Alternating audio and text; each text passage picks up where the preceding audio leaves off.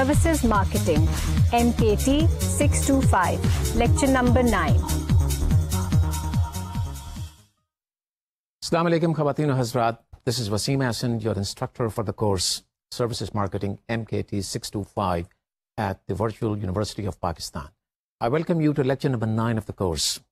We are progressing toward our understanding about customer expectations, which lays the ground for the whole exercise on services marketing. And you have seen that we have developed the blocks by way of understanding what really are the characteristics of services and what are the classifications of different levels of services.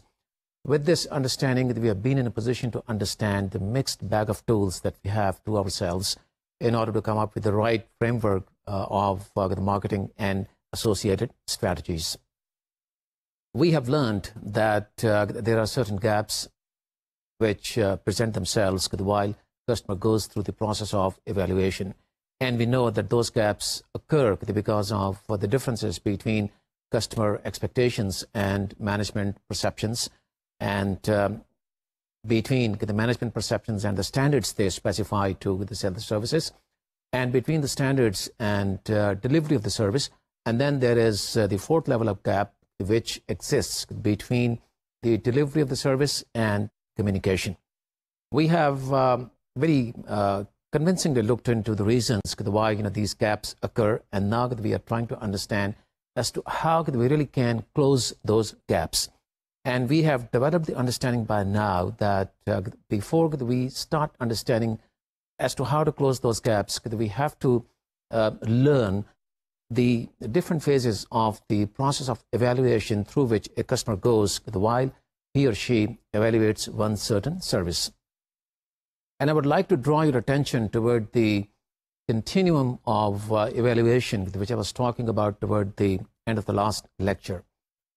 You will realize that the services or different marketing goods are divided into 3 different parts, which are characterized by search qualities, experience qualities, and credence qualities. And you also know the more you are toward the left of the continuum, you have an ease of evaluating different goods that are there on the market for sale. As you move along the continuum, you know that tangibility starts giving in favor of intangibility, and by the time you are at the far right end of the continuum, you are dealing with services which are very rich in experience and credence, which means that you cannot really evaluate those services after quite a bit of time that you have bought those services, because you're not in a position to understand the technical aspects, and you have to wait for some time before you start realizing that the service rendered was okay. And therefore, the difficulty of evaluating such services presents itself. So the continuum is all about evaluation. On the left-hand side of the continuum, you have products which are easy to evaluate, whereas you have products, service products on the right end of the continuum which are difficult to evaluate. And in between, you have seen an overlap, and those are the services which are kind of hybrid services, where service element as well as the tangible side of the product are equally important. Like, for example, restaurants. Food is as much important as the service, and vice versa.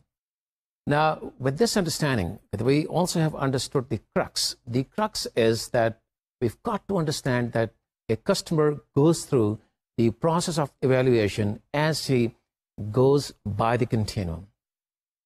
Now, customer does not deliberately go by the continuum the way that you and I understand that. This is something which is happening in the customer's mind, and we as marketing managers must understand and appreciate how that process takes place, and what are the factors and elements that a customer that takes into consideration before he starts making up his or her mind for buying one particular service. And therefore, we have to understand those phases which are involved in that process. Well, we must know that there are 3 different phases through which a customer passes before he evaluates a product, while he buys a product and after he has bought that product. And I'm referring to service products. The pre-purchase phase is a very important phase because it is the most preliminary phase. This is where a customer starts building up his mind about whether or not to buy a particular service. Now, what are the factors which really flash into his mind before he makes up his mind to buy that particular service?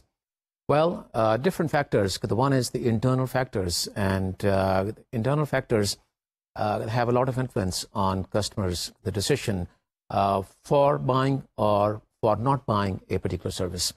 And internal factors are representative of the personal experiences. I think the personal experiences they present themselves as the most important element of the factor of internal things. Because if you have had a good experience, meaning a positive experience with a particular service, you are all set to buy that service all over again. And in case your experience with that service has not been positive, then there's no way that you're going to buy that service again. So the personal experiences are very important, and the job of the marketing people is to see to it that while they deliver the service, everything goes fine, because that is where the customer builds up his final expectations about the quality level of the service. And this is something which I'm going to talk about in the next phase, which is about encounters. Coming back to internal factors, these could be the experiences which I just talked about, and these also could be the word of mouth and referrals. People give a lot of weight to the opinions of their near and dear, and therefore those expressions and opinions really weigh in to the scale, either to the favor of the service product or to its disfavor. They will weigh in to the favor of the service product if the others also have had a positive experience. In case others also have had a negative experience, there's no way that the process is going to go further on. It will just cease there, and there's no way that the customer is going to get into the subsequent phases of the evaluation. Other elements of this factor are promotions and the word of mouth. Well, word of mouth is very much similar to referrals, and the promotions are the ones to which you as a customer are exposed. If a customer is well exposed to different kinds of promotions, then promotions do have an impact on the thought process of the customer, who will, in all probability, make up his mind to buy that particular service he is considering to buy. The other factors are external factors. External factors are basically representative of the very persuasive nature of sales activities on part of the salespeople from different companies. Now, this automatically means that external factors refer to the availability, or rather wide availability, of services by different competitors. And it is this availability of services and the exposure of customers to these services that these factors become important, because they do have an impact on the thought process of the customer. These they could be like pricing and the promotions. The pricing and promotions have very strong kind of impact on the customer if the service product is considered positively. Now, let me add here, if you have had the good experience with a service in the past, and the external factors also are in favor of that particular service, because the pricing is very attractive and the promotions that they are carrying out are very impactful, and the experience that you've had is positive, then all these factors put together do have the kind of a very positive impact on you to go for that particular service. Apart from the pricing and the promotions, there's another element of this factor which may affect your thought process, and that is the social side of it. the societal pressures. To give you one example, when a customer makes a decision between either going to a fast food restaurant for a quick lunch or going to a fine restaurant where he or she wants to entertain and oblige a business associate, the social pressures are playing the role into these kind of equations. In the case of the former, where a customer might like to go to a fast food chain for a quick lunch, it emanates basically from one particular basic need that the customer just wants to fill himself up. And in the latter case, where the customer might like to go to a fine restaurant to oblige a business associate, again, a very different kind of societal pressure, so to say, is at work, and therefore two different decisions by the customer. Now, let me rub in the need for you as marketing people to realize and appreciate all these factors, because you are to come up with a set of compatible strategies and tactical moves in order to make sure that while a customer is going through this evaluation process, before a purchase is made, he is still thinking whether or not to buy this particular product. You have to understand as to how to cash in on this particular opportunity and make it easy for the customer to evaluate your service. And you can do that only by lessening different risks which the customer might perceive while he's going through this particular phase. Let us now talk about another element of this external factor, which is distribution. Well, a very important element, because the distribution basically establishes proximity. So in other words, if you know that a service is freely available, they have a lot of outlets.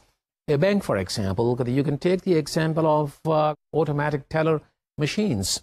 The availability of ATMs at every nook and cranny of your neighborhood is going to make things easy for you when it comes to evaluating that particular service. And the chances are you would like to go to that particular bank which is offering not only ATMs but also flexibility of working hours.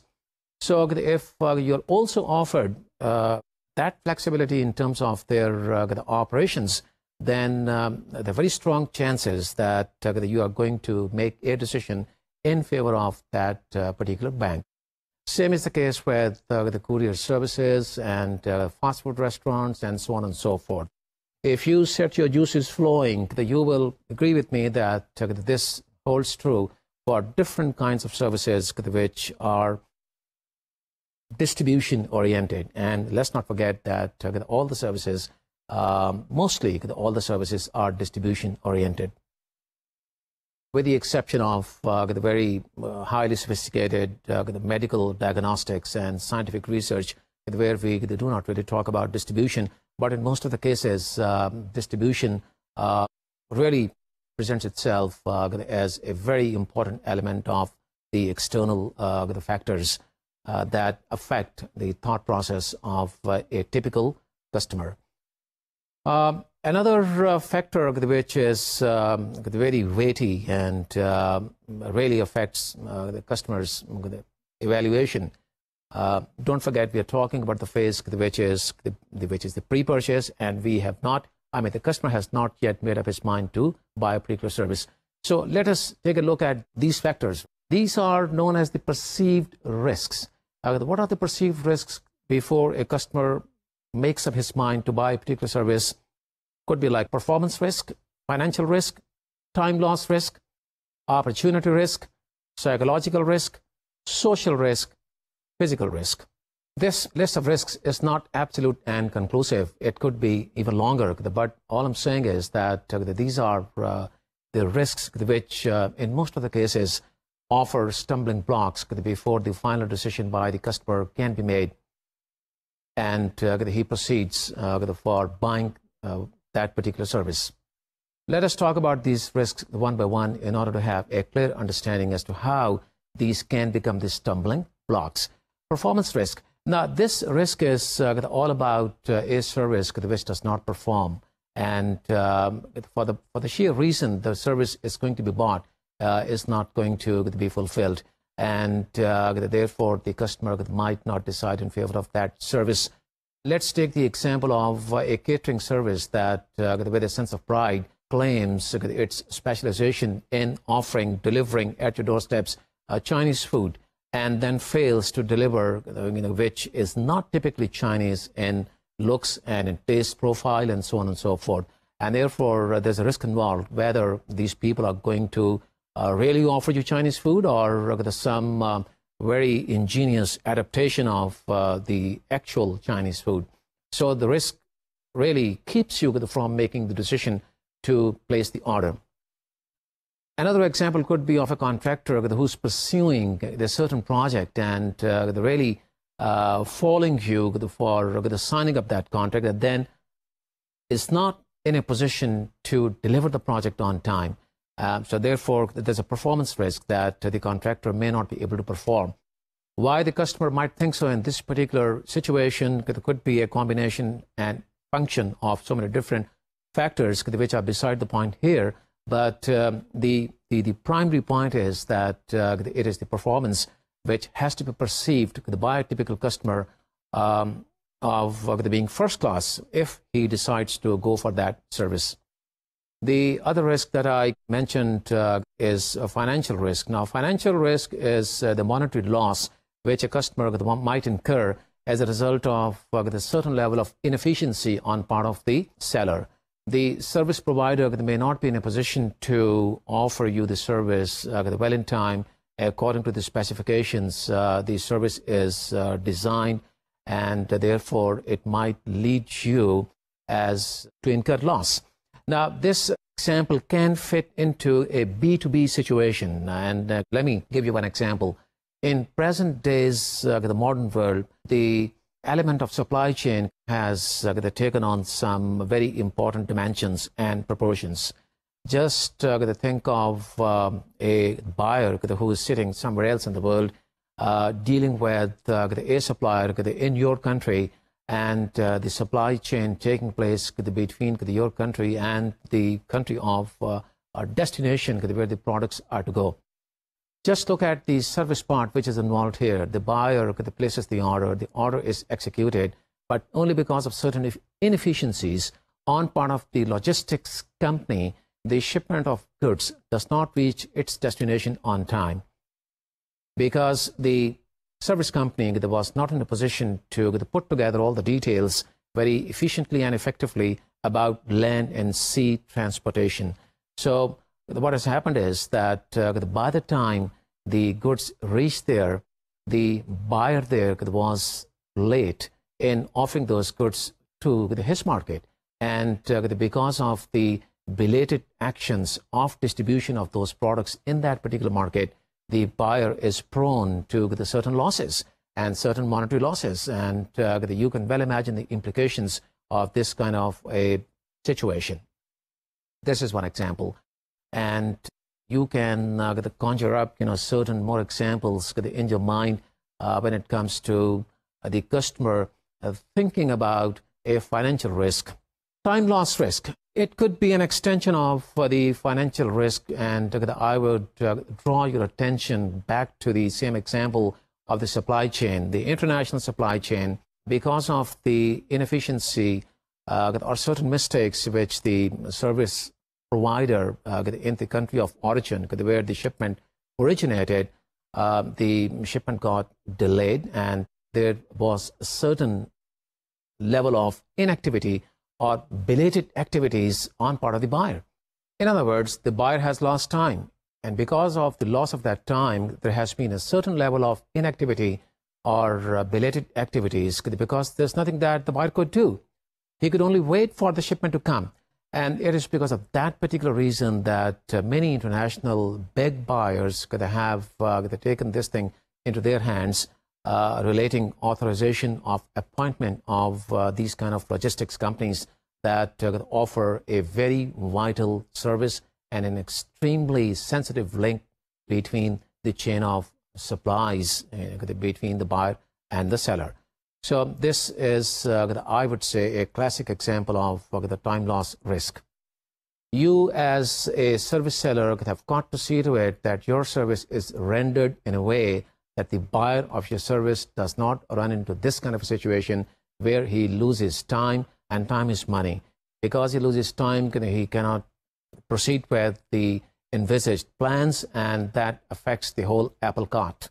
The other risk is known as the opportunity risk. Now, this risk presents itself when a customer opts out of one opportunity in favor of another. Let us take the example of a customer who has opted out of the air travel and has decided to go by train, and then not finding the train service up to his expectations, and thereby regretting his decision later about not cashing in on the opportunity of the air travel.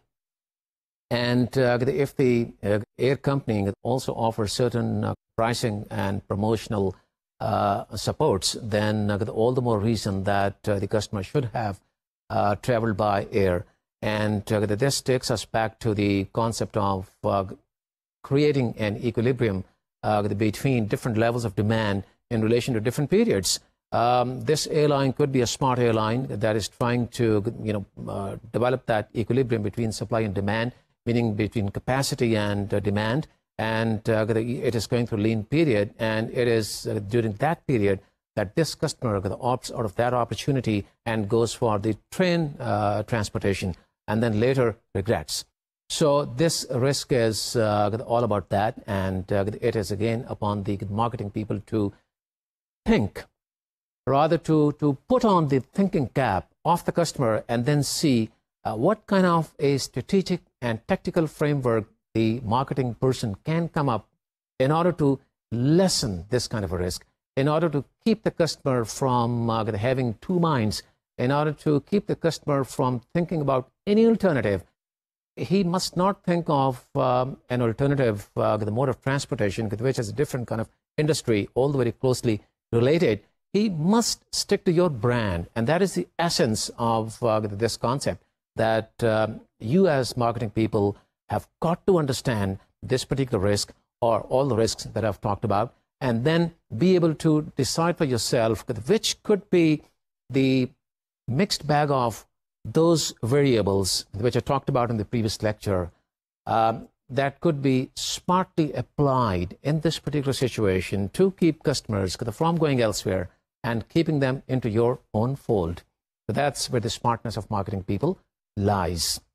Let us talk about the next level of risk, which is the psychological risk. Well, this is a risk which makes it difficult for a person to make sure that whatever he's getting really fits into his self-concept, so to say. It is very psychological in nature, and whatever he's buying must fit into the self-concept of that person. And let me take you back to the example of a beautician, the example which I talked about in some other reference when I was talking about adjusting demand between different periods, you will recall. But here, let's talk in the context of the risk.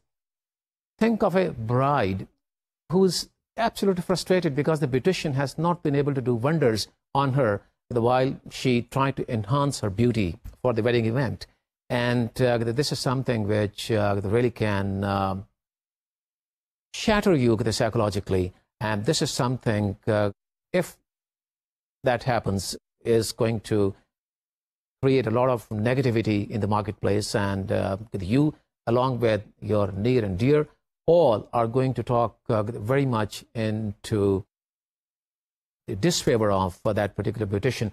So this is a psychological risk which is very high on emotional value, and because it is high on emotional value, you again have to see to it that this kind of a service is rendered with total perfection, with no variability. Another level of risk is the social risk, and this is a risk which presents itself because the service that you have bought may not find approval of your near and dear. People who are close to you may disapprove the service that you have bought. And let us take the example of an event management company that has carried out the event of wedding at your place, and the company was not in a position to deliver what was expected by you and all those who were there, if it attracts disapproval of all those who are close to you, then it is a great risk. And thinking of that risk, the customer might perceive it as something very consequential, and therefore they may not go for this service if you happen to be the seller. So therefore, you again have to look at this particular risk from the customer's standpoint, and then see what is it that you can do in order to be a better event management company. Is it the variability, or is it the inseparability, or is it something else? The lack of standardized procedures. I mean, if you do not have the right people, that's a very fundamental kind of example, because there is something wrong with human resources. And the internal and interactive marketing have not been very effective. And if you have the right people, they're not really motivated to deliver the service very passionately, then again, there is something wrong with the human resources, and maybe there is something wrong with the training programs that you did not either carry out very efficiently, or you did not carry out at all. So social risk could also be a stumbling block, and it might hamper a customer from coming and buying your service. The last the level of risk that I talked about was physical risk. Physical risk is about the danger which the service that you're buying might pose to your body, for example. And I think this can be explained with the help of a medical operation. If you were to go through an operation, you certainly think about certain dangers. And if happens to be the situation happens to be like that, then anything you see which makes you prone to that kind of danger is going to keep you from buying that service. It could be something else also, and you have to think of different examples. Could be a construction project in which you have got to take all the precautionary measures in terms of equipment and the training programs of all the employees working there and delivering the service where the action is. So there could be so many different examples, but what is important for us all is to understand how a customer thinks, or rather evaluates a particular service while he goes through the pre-purchase phase or mode. The customer has not yet made up his mind. He is about to make up his mind. He has just started thinking about buying your service. And what is it that you should be doing? I think with the help of so many examples and all the building blocks of the knowledge that I referred to at the beginning of this lecture will provide you with the right answers. Let us now move on to the second phase of the evaluation process, which is the encounter phase. Encounter phase is a very important phase because this is the phase where the actual service is delivered and where the interaction between the provider and the customer takes place. Before I start talking in detail about this phase, let me tell you that there are 4 different levels of the encounter phase, the one being interaction, the other being the service environment, and the third being service personnel, and the fourth being the support services. So coming back to interaction, interaction is something which lays the ground for the whole process to get kicked off. In other words, if there is no interaction, there's no encounter. If there's no encounter, there is no buying and selling. So therefore, the interaction is very important from the quality point of view as well. Interaction is something which takes place at the physical evidence, and therefore you also have to have a very convincing physical evidence that is very much in line with the positioning of your product, because unless it is like that, the customer is going to be kind of put off when he walks into your facility, because if he finds colors not in proportion or not in line with what the service is all about, he's going to think negatively about that. If he finds the furniture not really compatible with the kind of service that you are buying, again, he's going to feel kind of demotivated to buy that service. And let me tell you, encounter has not yet taken place, and even when the encounter has taken place, there is no guarantee that the service is going to be bought by the customer. So therefore, physical evidence is the place where the encounter takes place, and you've got to be extremely sensitive to the importance of the physical evidence that you have created to sell your service. Don't forget, encounter is something which really highlights the concept or the very philosophy of the inseparability. It really brings into light the factor of inseparability in such a convincing way that nobody can disagree with the fact that for services, inseparability is one of the prime characteristics. So interaction is very important when it comes to encounters, and interaction lays the ground for encounter. And the fact is, the level of interaction defines the level of encounter, meaning the level of quality of encounter. So in other words, interaction should equate quality. Now, this does not automatically mean that this also equates satisfaction, because there are different levels of interaction leading to subsequent levels of quality, leading to subsequent levels of the satisfaction. We can say that the higher the level of interaction, the higher would be the level of encounter. I would like to explain this phenomenon in a moment with the help of a graphic illustration, which you will see to your benefit. But just a few words before that, the level of interaction has to be such that customer really finds the encounter with the provider as something very positive. And if he finds that experience positive, only then he will proceed to buy that service. And that automatically defines what level of quality of the encounter has just presented itself.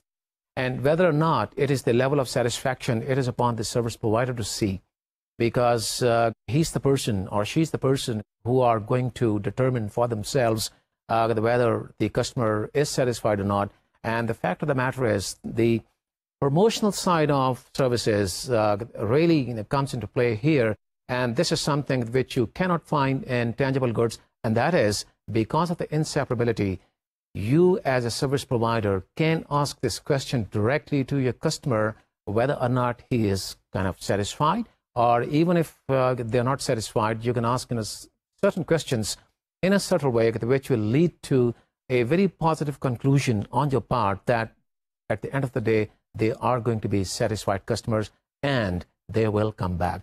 So that's the kind of assurance which we as marketing people should generate for ourselves and to ourselves.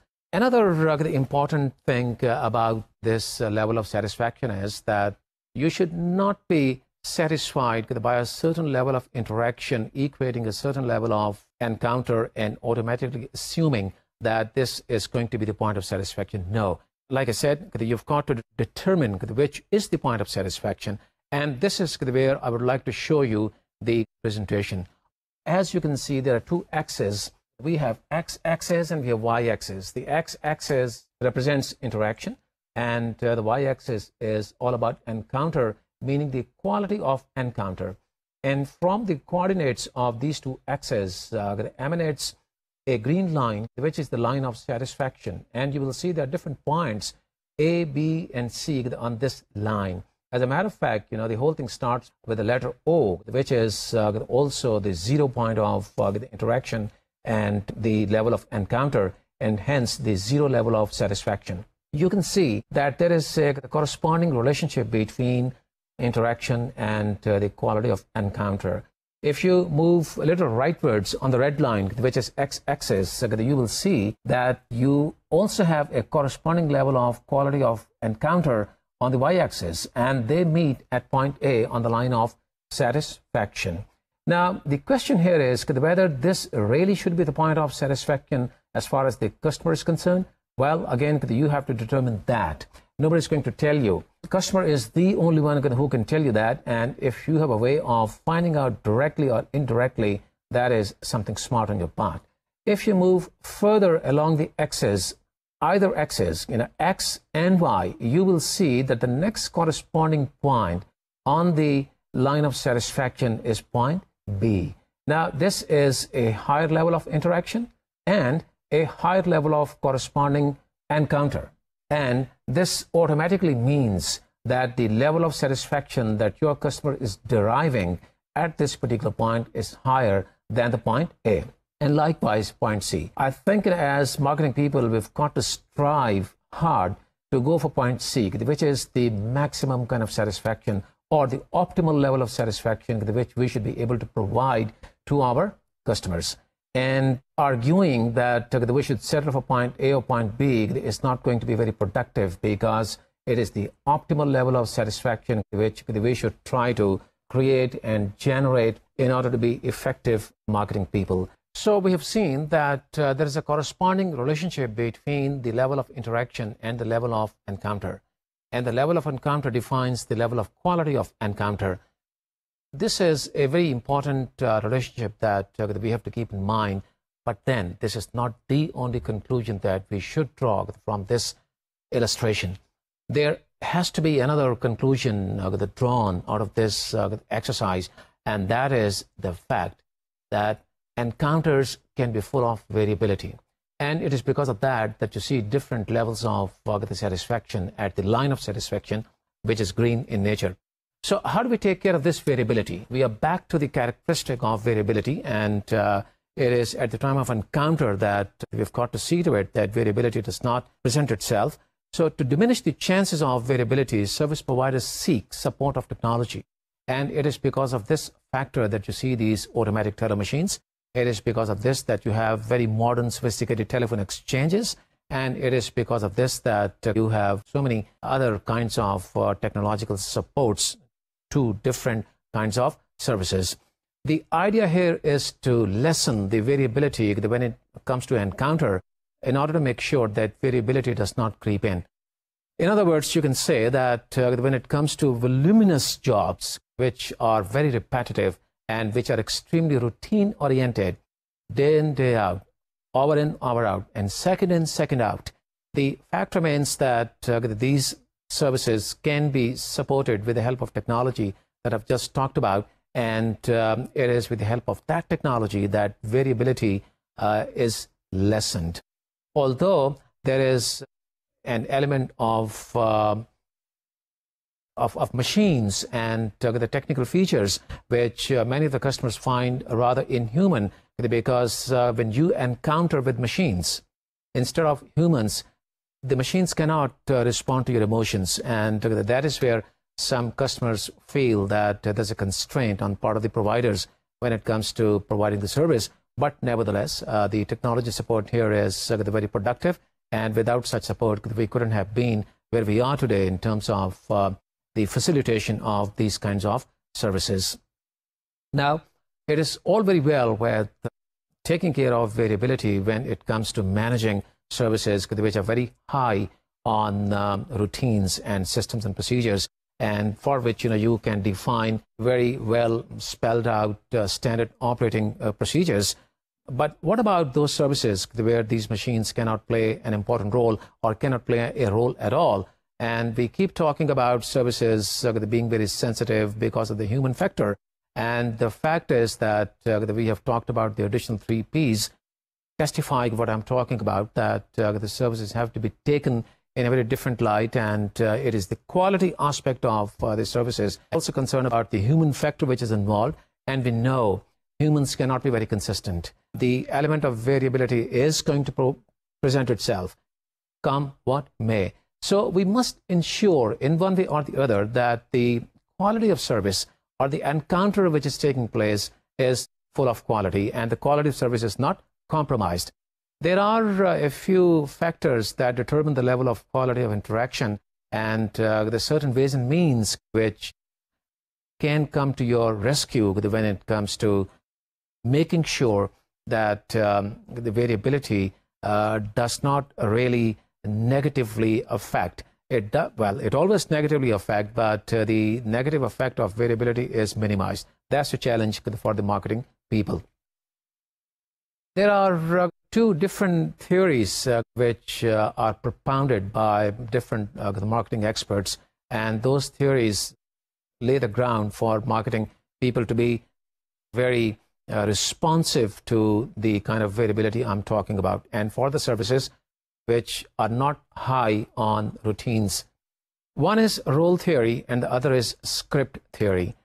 Role theory dictates that both the seller and the buyer have got to be very clear about their roles. So in other words, what this theory talks about is it is not only the seller every time who's got to play his role, it also is the buyer who's got to play his role as well in order to be effective and productive. Because if he's effective and productive, he's going to be a loyal customer, and then he's going to come back to you. And that's the name of the game in services marketing, and of course in other marketing as well. But the role is very important. Playing of roles by the provider and by the buyer as well. Now, the role of the buyer cannot be thrusted upon him, you see, because you can only influence that role. You cannot hold your customer by force that this is the role that you've got to play. No, it's not like that. The beauty of the role playing is that the provider plays his role in a way that the customer automatically ends up playing his role very effectively. And this is all about the role theory. In order to substantiate what I've talked about, let me give you a couple of examples about the role which the customers could end up playing, and hence they become loyal customers to that particular organization. Let's talk about the marketing research services which you are buying as a professional. Now, until the time that you happen to be a good professional by yourself and know the role that you are supposed to be playing, you cannot effectively buy that particular service. Because until the time you are clear about the hypothesis of the research design and the possible results which the design is going to bring to you, without, of course, any level of bias into it, you cannot be an effective customer. So therefore, this is a role which you've got to play, and the provider, in any case, is clear about, or should be clear about, his role as well. And it is the marriage of these roles that makes the encounter very productive and effective. The second example could be about that customer who goes to an architect or again to a company of management consultants, making his valuable contributions and therefore making the encounter very healthy and productive. The level of encounter or the quality of encounter can be very different for this customer or another customer who is not in a position to make this kind of positive contribution while he is into an encounter with the same architect or with the same management consultant. So you can see that different kinds of customers, by playing their roles effectively or less effectively or ineffectively, can bring out either the best out of the service providers or not the best out of the service providers. You, as a customer, might lead with your service provider to come up with his worst. I mean, that's the worst possible scenario. And therefore, role-playing on part of the customer becomes very important. Another example could be about a patient, who's smart and who comes up with complete details of his medical history, and thus making it very easy for the doctor to diagnose, his ailment, and then giving a service which is absolutely world-class. So you will recall that whatever I've talked about by way of examples also has a lot to do with the classification of services, in particular the nature of service, and whether it is a consultancy company or a group of architects or a group of doctors. You've got to see to it that the structure that you have for your organization, small or big, has got to be woven around the purpose that you offer to your customers. If you stick to that and revolve around that, you have to have the right vision and the mission for the service or for the company that you are working for, and you are bound to move into the right strategic direction. Otherwise, there's going to be derailment of the company's objectives, and hence an unfavorable situation for the company. An effective role playing by the customer is extremely important, as you have seen with the help of these examples. And we shall now get on to the next theory, which is about the script. And this is known as script theory. Well, a script is basically the written copy of the text of a play, a film, or broadcasting. That basically is a script. And this theory basically is an extension of the role theory. The only difference is that the providers have got to be extremely clear about the script that they have to play. And at the same time, it's very important, at the same time, they've got to see to it that they also create scripts for their customers. I mean, you cannot expect your customers to come to your service scape with scripts ready and then follow those scripts, point by point. You've got to create a script for the customer and then enable that customer to play his role effectively so that the customer develops certain positive experiences, and services being very rich on the experience side dictate that the encounter has got to be positive, and this is one of the best ways to make sure that the encounter remains positive, because you have created the script not only for yourself but also for your customer. And the beauty of the creation of this script is that you follow your script and the customer follows his or her. And the pivotal role again is going to be played by the provider who prepares the script. Now, how does he prepare the script, and how is it that this script gets translated into the very uniform and consistent kind of actions on part of the provider so that the quality of encounter does not get affected? This is a very interesting point, and I will bring you back to the importance of laying down standard operating procedures. It basically is the SOPs which form the ground for an effective script. And by following that script day in and day out, and hour in and hour out, what is happening is that you as a provider develop a certain behavior which makes you move, coordinate, and act in the same manner every time that you provide that service to your customers. That's the beauty of the script, and therefore the need for maintaining the standardized operating procedures. Now, when you do that, you also have to make sure that the script for the customer that you have prepared also gets translated very effectively into actions which are favorable to the customer himself and also to the company. Now, how do you do that? In order to do that so that the customer ends up as a productive customer, there are certain ways and means which you bring into play, and there's no rocket science about it. Some simple logic behind this concept. An example: it must be part of the script to guide the first-time visitors to an international chain of fast food restaurants in a new town. A fast food restaurant has just penetrated a new market. It happens to be a small market, and the people there are not really exposed to the concept of the self-service, and therefore it has to be part of the script of the provider to guide their customers into buying that particular service. The meaning, they have to be guided into the placement of the order. They have to be told how to proceed and place the order, make the payment, and then about the subsequent seating and so on and so forth.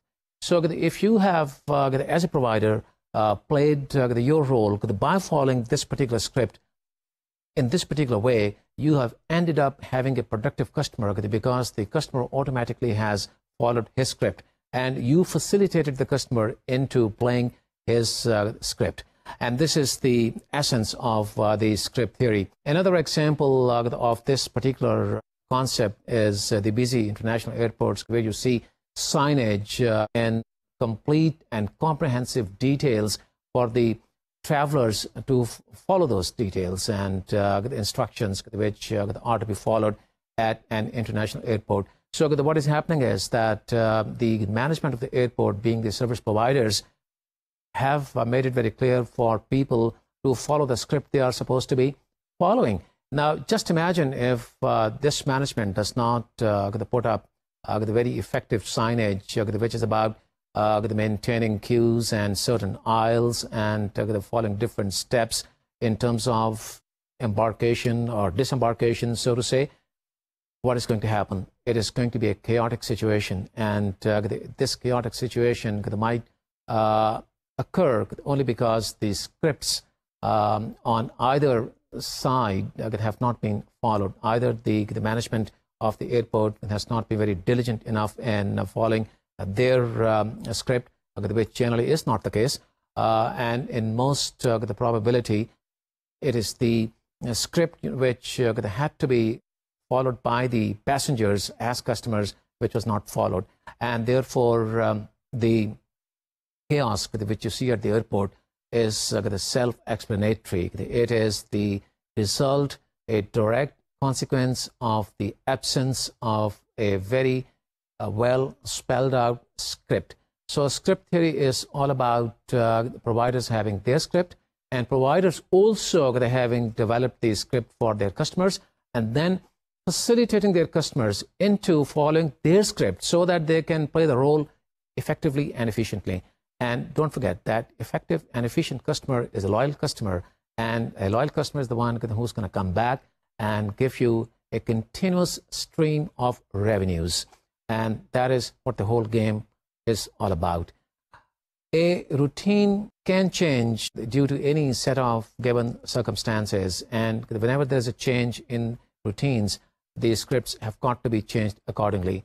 And it necessitates on your part as providers to bring about a corresponding change in your standard operating procedures, and then practice those, rehearse those, so that you do not make any mistakes as providers, and also ensure that no mistakes or no unnecessary bottlenecks are created while your customers are playing their role, following their script. I'll be talking about other aspects of Encounter in the next lecture, and to recap what I've talked about during this lecture is the pre-purchase process, which is the foundation stone for things to come in services.